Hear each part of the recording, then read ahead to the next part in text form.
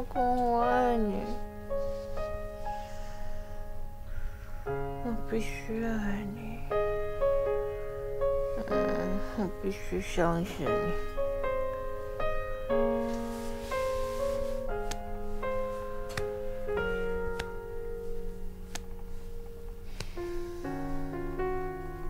老婆，你不能就这么睡了呀？啊？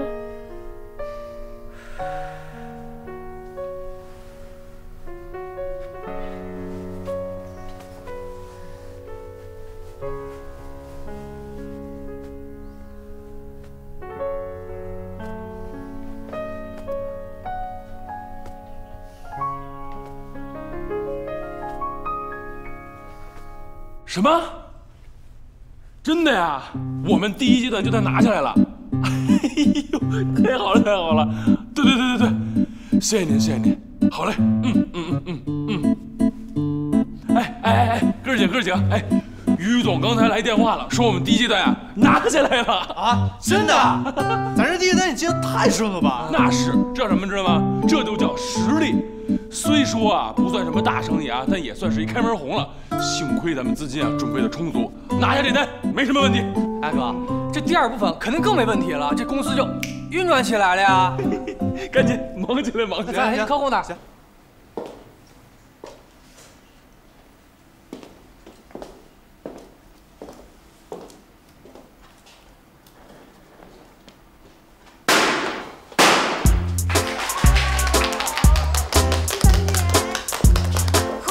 主意双响炮。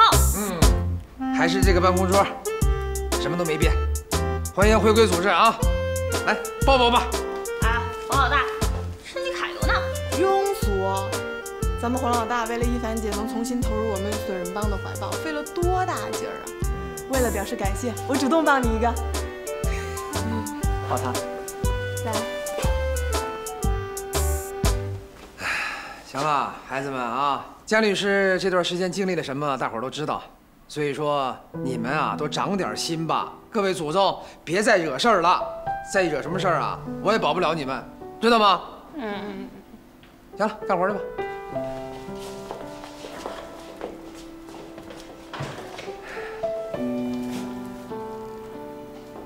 你这情绪怎么不老高涨呢？不会笑一下是不是？ 比哭还难看。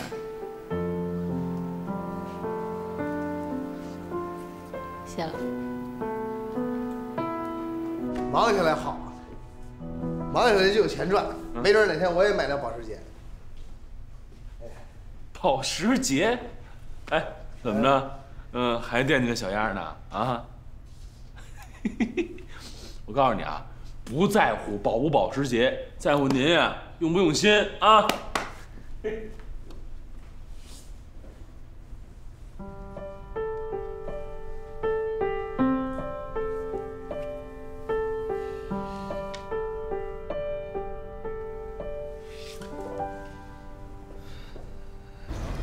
又怎么了，铁公鸡？我就想问候一下。我很好，谢谢啊，拜拜。哎，别，那个说那个特别合适的那个怎么样了？我们俩特别好，我们俩已经在一起了啊。那个你没戏了。我就想确认一下，没有40多岁吧？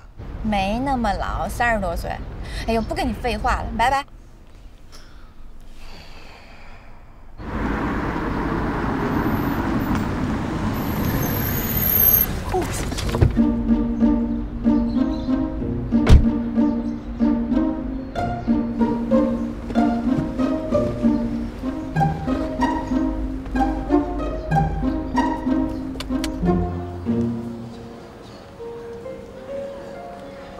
喂，陈秘书。哎，韩总。你们罗总呢？哦，罗总在那儿呢。哦，谢谢。韩总好。老罗。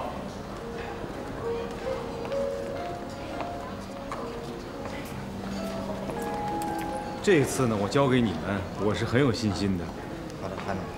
我觉得上次那个项目合作的真的是说一下特别。放心，我明天给林行长打个电话，他一定能解决。要是他解决不了，还有哥哥我呢，包在我身上。我先生。好。哎，谁呀？不好意思，不好意思，不好意思，不好意思啊。那个，我帮你擦一下吧。没事。哎呀，弄脸上去了，对不起啊。哎呀，小姑娘，小模样可真俊啊！你叫什么名字啊？啊，那个你好，我叫王小丫。幸会。那我猜，你是演员？哦，我不是演员。舞蹈演员？啊，也不是舞蹈演员。那你是？我是电台主持人。哎呦，难怪声音这么好听呢。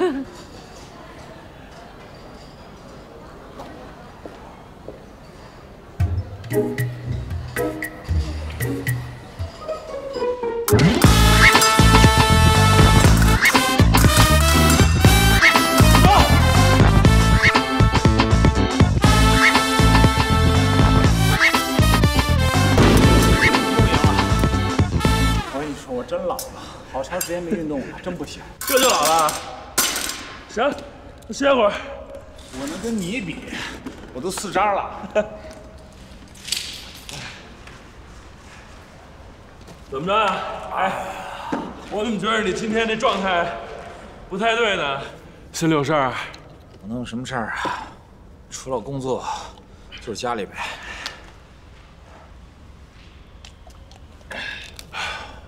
正好我呢，有个事儿要问你呢。哎，我们家一凡不是上你们那儿面试，可是我觉得回来之后啊，就总觉得怪怪的。在你那儿面试，到底是碰见什么事儿了呢？面试应该很正常吧？我也不知道啊。哎，电话。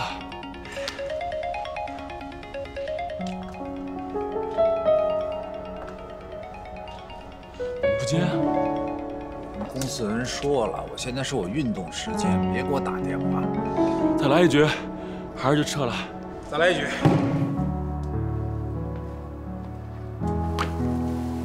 给你推荐一个商业案。啊？江律师，给你推荐一个商业案。哦，好。好什么好啊？哎，你原来要听到这商业案，早就跳起来了。谢谢黄老大，我一定会全力以赴的。不对，你这回来怎么跟变了个人似的？谁说的？我没变。不管你变不变啊，工作状态不能变，不许掉链子啊。知道了，黄老大。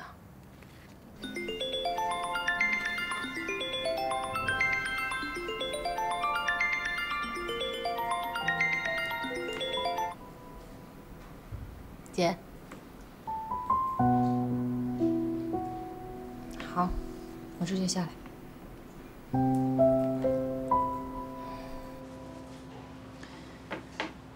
你这怎么老躲着我呀？谁躲着你了？我这是因为不是回我们事务所上班了吗？没去姐夫公司，没完成你交给我的任务。嗨，就为这事儿啊？啊。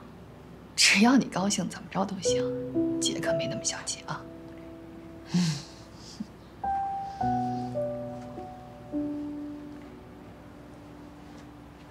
真没什么事儿啊？没有，真没有。就算所有人都在骗我，我可希望你是唯一一个能跟我说实话的人。姐，不是你要这么说，不就是一口咬定姐夫有问题吗？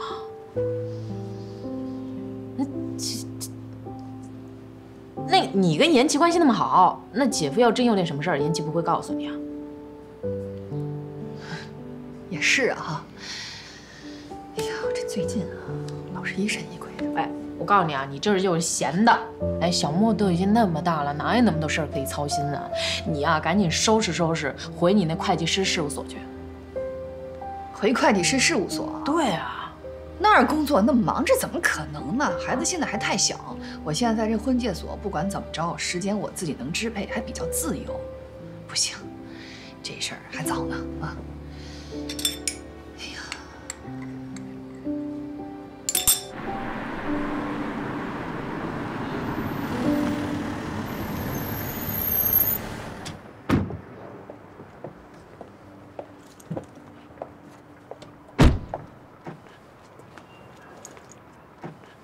是不是江一凡告状了？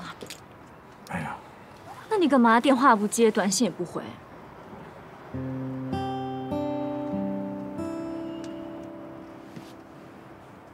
对不起啊。这事跟你有什么关系啊？是我自己最近想的太多了。哎，别想那么多，我又没有给你压力。其实你身上的任何一点，都很容易打动一个男人，真的。尤其是对像我这样一个在婚姻中按部就班10几年的男人，我现在稍微清醒一点了。你再不给我压力，也改变不了我在婚姻中有老婆和孩子的这个事实。所以，我想冷静一段时间。冷静？那随你。等你冷静好了，再给我打电话。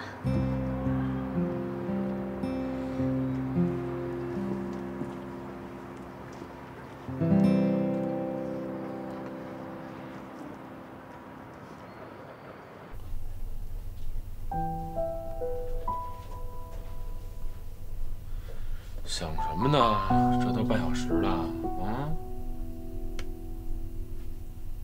你们玩击剑的，是不是都喜欢刺激啊？是啊，怎么了？那感情上是不是也喜欢刺激啊？啊？感情上我不是，我真不是。不是你。那你说谁啊？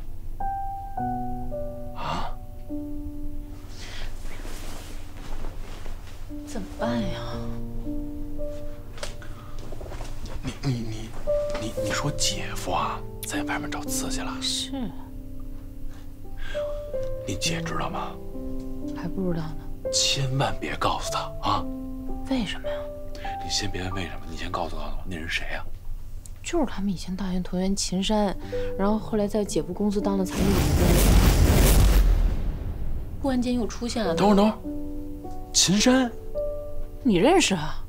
我不认识，就是今天我跟你姐夫那什么的时候呢，有一电话进来，那名字上显示是秦山。他们说什么了？那他没说什么，你姐夫没接，把电话挂了。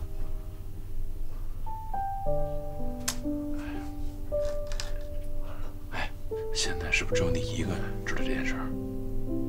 现在是。这件事儿，打死也不能告诉你姐。可我姐，她今天下午跟我聊天的时候就说，就算全世界的人瞒着她，我都不能瞒她。那万一让她知道我骗了她，这是两码事儿啊，宝贝儿，两码事儿。是，从原则上来讲，我们是不应该骗你姐。但是咱现在不知道吧，你姐和你姐夫到底是一什么状态、什么关系，是不是？如果我们告他了，这婚是不是就必离了，就没有挽回的余地了？第二，你看啊，今天我看你姐夫的状态呢，电话进来了，没想接，电话挂了，这说明什么？说明不想让人知道，没准他想解决这件事呢，对不对？咱们这样好不好？静观其变。如果这个事态啊往好的方向发展了，我们不说没有问题，对不对？如果这件事情往不好的方向发展了，我们到时候再告诉你姐，他也不迟啊。王宇明啊，以后你要是有这种事儿，是不是也会像现在一样瞒着我？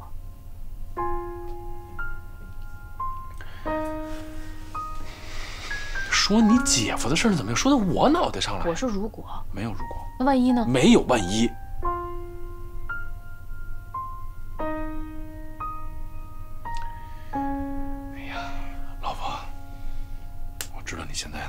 特别的焦虑，特别的烦躁，特别的担心你姐，这些我都能理解。但是听我一句，这件事现在千万不能让你姐知道，听见了吗？要么这样，我找个机会，如果条件允许，我跟你姐夫谈谈，好不好？给你准备了一副新手套。哟 ，All Star 的，这牌子不错。你以前呢老用那个 AF 的手套，换一副新的给你，就怕新的呀使不惯。有时候用新的也挺好的。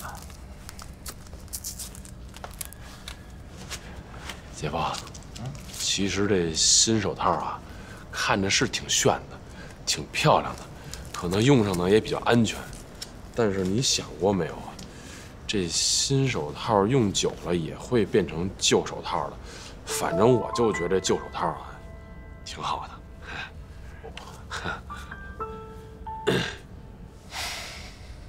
咱俩说话也别拐弯抹角了。你今儿叫我出来，到底想跟我说什么？我问你，一凡是不是把所有的事都告诉你了？既然咱俩都已经聊到这儿了，那姐夫，你能不能跟我说句实话？你是不是不爱姐了？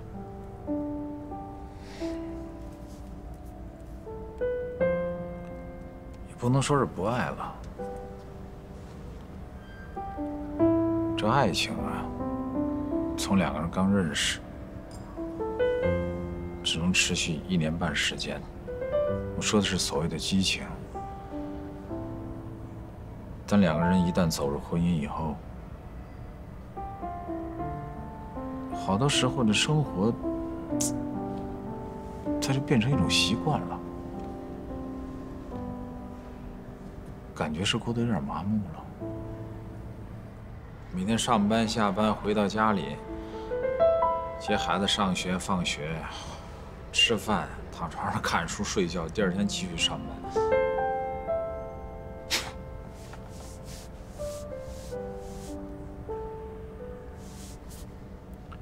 明明，你觉得你姐夫还算是那种经得住诱惑的人吗？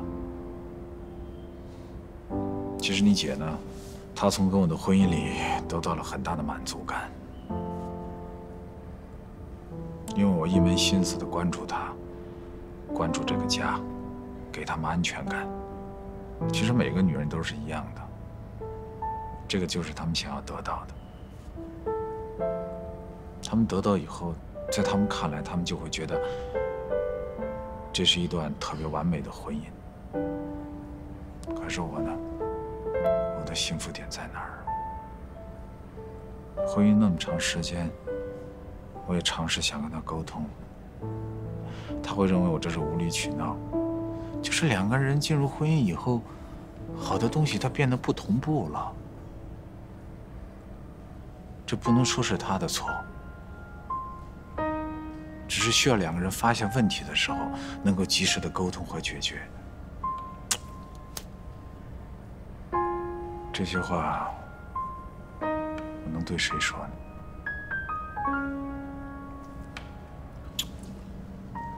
你刚才跟我说的这些呢，我还不能完全理解。但是有一件事呢，我必须告诉你姐夫，有些东西一旦开始了，就很难刹车了。你看啊，一凡已经知道这件事了，我拦着他呢，没让他跟姐说，我也没告诉姐。如果作为一个朋友，我想跟你说，该刹车的时候得刹车了。作为你妹夫，我更得告诉你，该停的时候就得停。姐夫，为什么没跟姐说？是因为呢，我想把这个空间呢留给你自己。我希望你能够把这件事情呢处理好。我知道。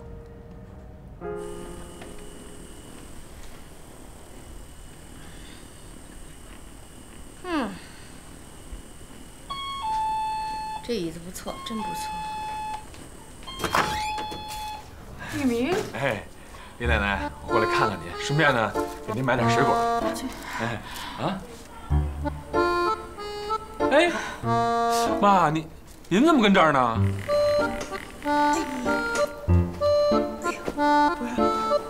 儿子，你怎么来了？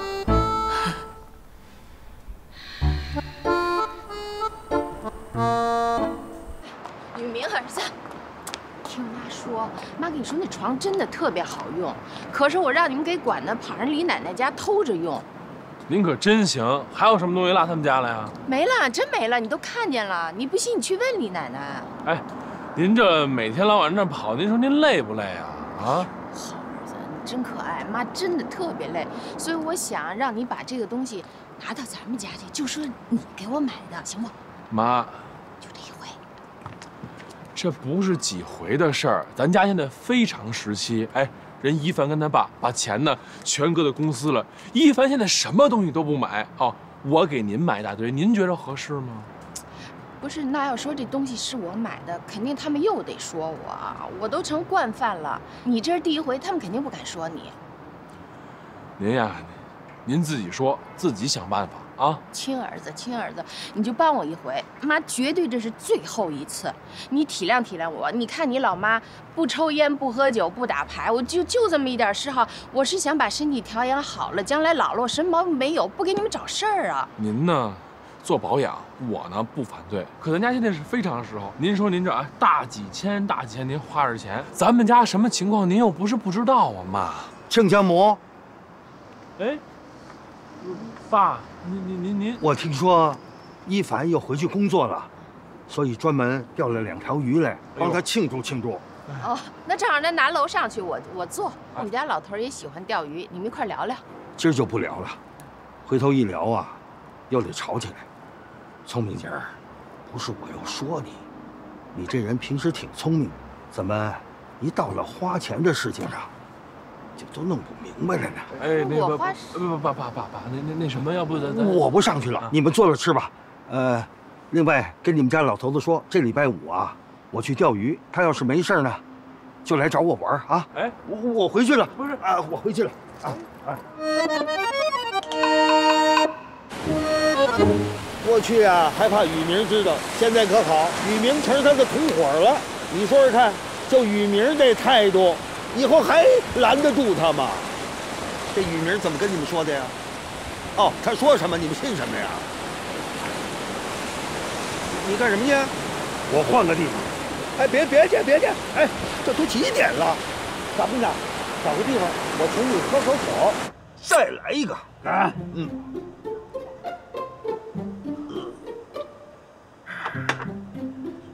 上回我跟您说的那个事儿，把钱交给俩孩子管，您还记得吗？可您是一家之主啊，这个事儿您能够负责呀？你什么时候看出来我是一家之主了？您就该是一家之主。我哪有那地位呀？自从我破产以后啊，我在他面前连大气儿都不敢出。我这10几年我都憋屈死了。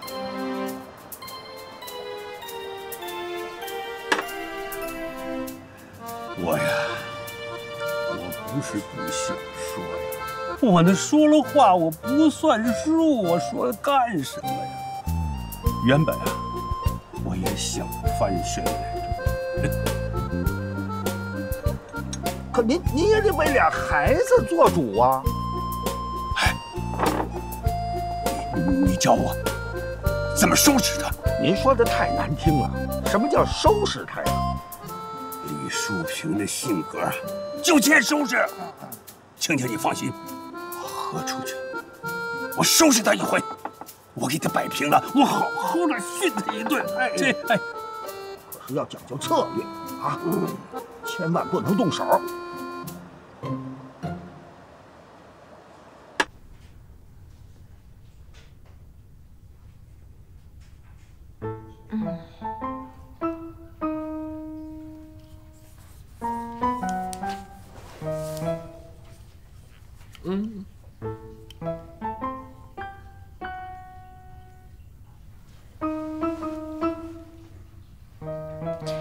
前都是我替妈瞒着你，现在是不是轮到你替妈背黑锅了啊？那个大度啊，大度大度。少来，我们家什么情况你不知道啊？啊，你爸那笔钱，每个月利息就1万多，再加上房贷。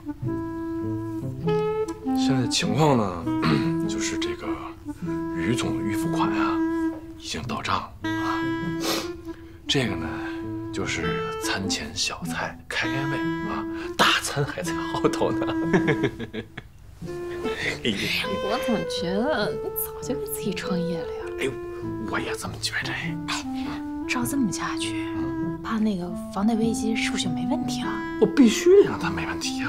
反正不管有没有，我都陪着你。好，那个我也向你保证啊，这个妈这是最后一次了。他要是再买让我发现了，我立马给退回去。能不能信你啊？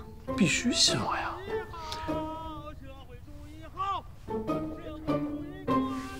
是爸爸。早点差点没错，差点词儿。爸，哎呦，走，再怎么吃？哪个爸呀？哪个爸？喝多了。不是我知道他喝多了，明明知道人不会喝，非让他喝这么多酒干什么？一会儿上去妈又来说了。他就喝了一点儿，就喝多了。现在都别说了，赶紧上去吧，来。我不敢上去，我怕聪明姐这都是收拾我。哎，兄弟啊，你得上去啊，你呀，看看我怎么跟他发飙啊！你不信，你问我把他叫出来。老佛爷，老佛爷，李佛爷，是这叫他出来。怎么喝成这样了？我先给弄点蜂蜜水去。站住！你给我跪下，跪下！哎，爸，干嘛呢？干嘛呀？不赚钱你嫌弃，儿媳妇之前工作不好你也嫌弃，这个败家的娘们儿失脸，也不知道什么时候啊，管不住你钱包了，亲戚都看不过去了。爸，您这喝多了别瞎说呀！说，我答应你爸，一定得说。我爸，你答，别怕，爸，这个爸给你撑腰。我要您撑什么腰啊？赶紧扶爸进去啊！来，把爸扶进去！快！不！哎，我才不躺他那保健床呢。李佛爷，我告诉你，从现在开始，你不许买这保健品。宇明，挣钱给一凡啊！等你们小两口攒够了，就搬出去住，就这么定了。啊，这个价我说了算。老虎不发威，当我是病吧？妈，您别生气啊，喝多了。妈。哎，妈。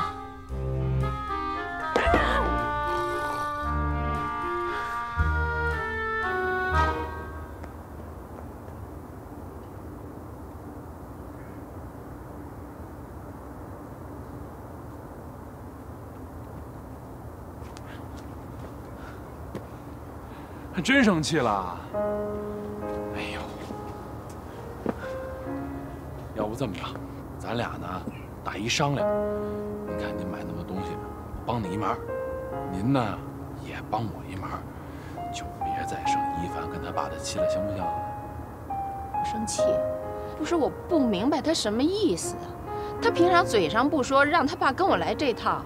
我跟你说，你爸从来不敢跟我这样，就是他喝酒喝大了撒酒疯，他都不敢跟我这么说话。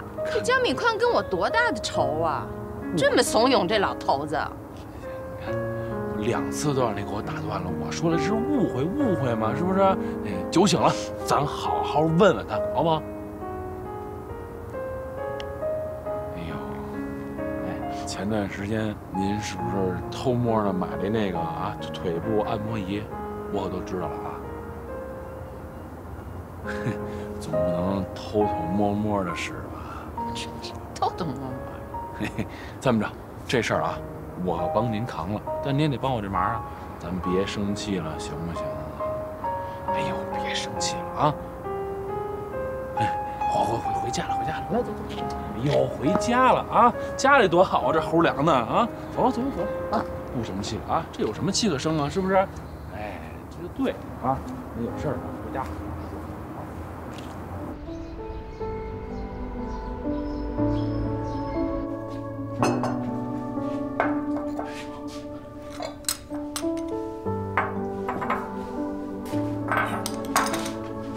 爸，哎，爸起来了，来，坐。对，坐。啊，好点没？啊。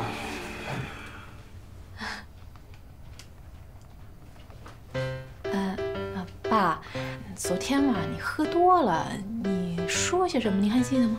啊，这样，要不您还是跟妈说一声吧。反正我是觉得您肯定不是有意的，对不对？是，爸，这样实在大不了啊，您就给妈呢按摩，这事儿呢咱就过去了啊。是，以后啊咱就跟老丈人喝酒，咱不跟老丈人钓鱼了。不，只钓鱼，咱不喝酒了。不喝酒了啊。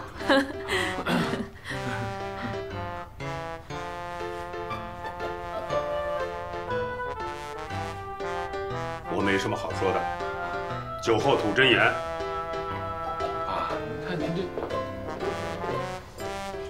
哎呦，妈，你这干嘛？你这眼不见心不烦啊！爸，去遛弯。哎，不是爸，您别呀，爸。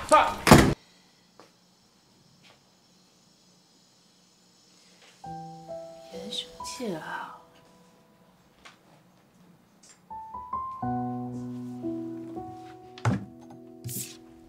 王一鸣的卡，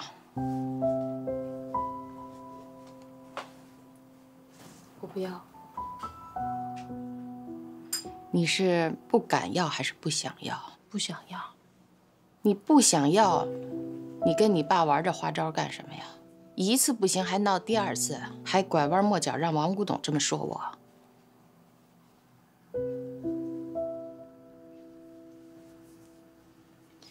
妈，我能说句实话吗？没人让你说假话。您有没有想过，你到底能不能管住你自己啊？宇明的公司，我爸跟我姐都掏钱，现在公司也正是用钱的时候，那您这样，让我爸回去怎么想啊？这事儿王宇明已经跟我说过了，你意见很大。这不是我意不意见的问题，我觉得我爸这么想，挺正常的。他怂恿王古董指着鼻子这么骂我也正常啊。给点钱就觉得了不起了。上次喝茶那事儿也就算了，我还主动跟你道歉了，你忘了吗？我是想一家人咱们这样好好的，但是我觉得你们真的有点得寸进尺。我们？你爸的意思不是你的意思吗？妈，这不是我意思。你还非得这么闹着要搬出去住，我对你怎么样啊？婆媳10条是吧？我这哪条我没做到啊？是上次你跟他们喝酒，我没搂住这火，我说了你几句。哟，你看你跟你爸给我扣着帽子，势利眼。我这好吃好喝照顾着你，啊，你把我当成恶婆婆了，还顶嘴还反抗，你顶的还少吗？我哪次说话我不是被你顶回来了？还要跟王宇明离婚，现在是你和你爸合起伙来管着我，我才是受气的婆婆。妈，你怎么能这么说呢？我说错了吗？算了，我也死心了，我不想跟你吵。最近家里大吵小吵，我也挺烦的。我呢，之前一直把你当女儿看，我有心跟你搞好关系。现在我明白了，咱们俩永远隔着心，你永远不是王小丫。婆媳10条我放弃，行吗？咱们之间不谈感情，和和气气不吵架就行了，跟你们家人也一样。卡你拿去，走吧。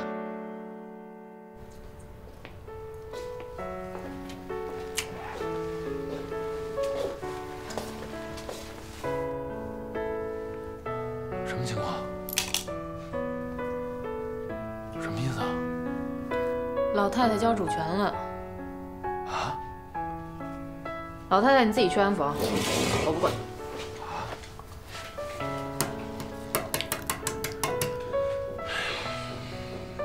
你就别诱惑我了，我告诉你啊，我们家儿子、媳妇儿、老头子，还有那亲家都开始围攻我了。喝什么茶呀？我哪有心情喝茶呀？我现在去找女儿，跟女儿说说话啊，就这么着，先挂了，行不行？哎，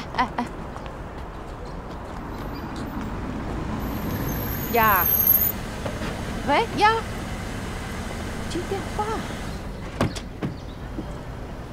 快走！我妈，好。王阳，你给我下来！你给我下来，听见没啊？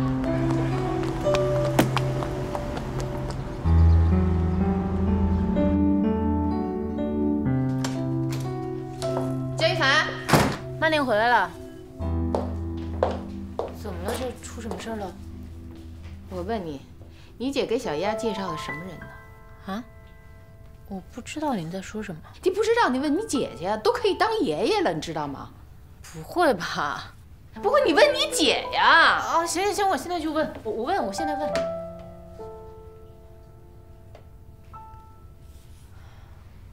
哎，姐啊，那个你给小丫介绍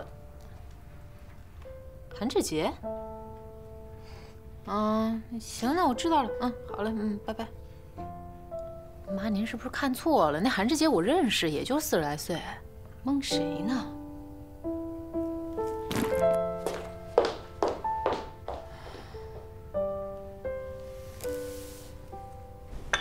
谢谢。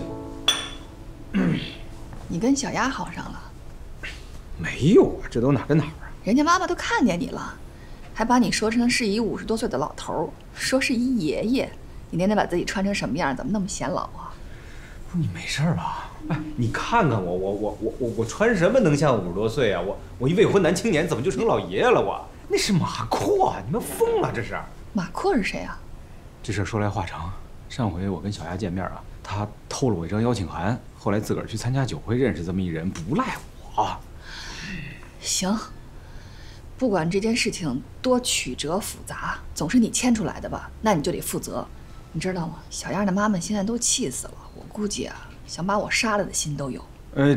这里面个人恩怨啊，这跟我确实没关系。那你就跟他好，这样他就能把那爷爷给弄。打住，我还是去劝劝他吧。哎呀，你说我这帮忙怎么帮出自己一身麻烦来？就当是我欠你一人情。哎，行吧。听说林伟升职了，消息够灵通的。庆功宴穿什么呀？没想好呢。别再跟上回一样。怎么会呢？这回我还准备要扳回一局呢。行，这事儿包在我身上。哎，你还是先赶快帮我把小丫的事儿给解决了。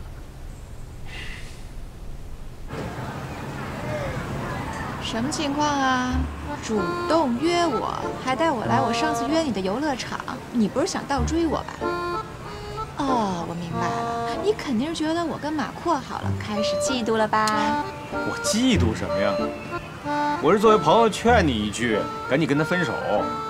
为什么？他有老婆，你知道吗？我知道啊，离了。他跟你说的？啊，你看见了？有好多事儿我没法跟你说。我们这圈里啊，好人不多啊，我就跟你说一句，他跟你不合适。怎么就不合适了？我觉得挺合适的呀。你知道吗？我现在特别感谢你，我感谢你呀，把我带入了上流社会。我现在的生活除了享受就是享受。嘿，你真是无可救药。哎，我怎么就无可救药了？来。你的意思是非得爱得死去活来的是吗？我跟你说，我以前也经历过，我也相信过爱情，期盼过婚姻，可是到头来呢？到头来只有伤害和背叛，所以我觉得那些都不靠谱。我现在觉得最靠谱的就是金钱。你大错特错！我原来想法跟你一样，我什么都不相信，谈了好多女朋友，到后来，一个很不同寻常的女人改变了我的想法。那你给我讲讲你的浪子回头史呗。哎，那是好几年前了，我手里正好有一大单子。这个女人的丈夫如果拿到我这个大单呢，她就可以升职。那会儿我妈正住院呢，病得非常严重，中医西医都没办法，基本上就是等死，我都崩溃了。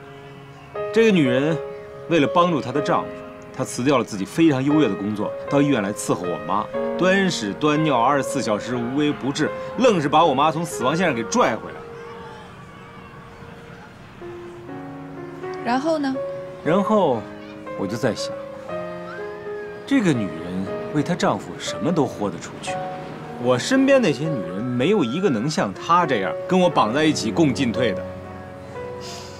当时我就觉得，我特别羡慕这个女人的丈夫，我也想有一个这样的人跟我共度一生。可是这么多年了，我就再也没碰到这样的一个人。你说的那个女人是依琳姐吧？你怎么知道的？她有那股劲儿。你好好跟你婆婆解释解释，这事儿啊，真跟我没多大关系。那孩子脾气性格太容易惹事儿了，以后他的事儿我就不管了啊，就到此为止，先这样。小丫那边没劝好吧？这孩子练硬气功的吧，刀枪不入。那丫头脾气性格我知道，这事儿不怪你。没完成任务，对不住你。那你今天就将功补过呗。啊？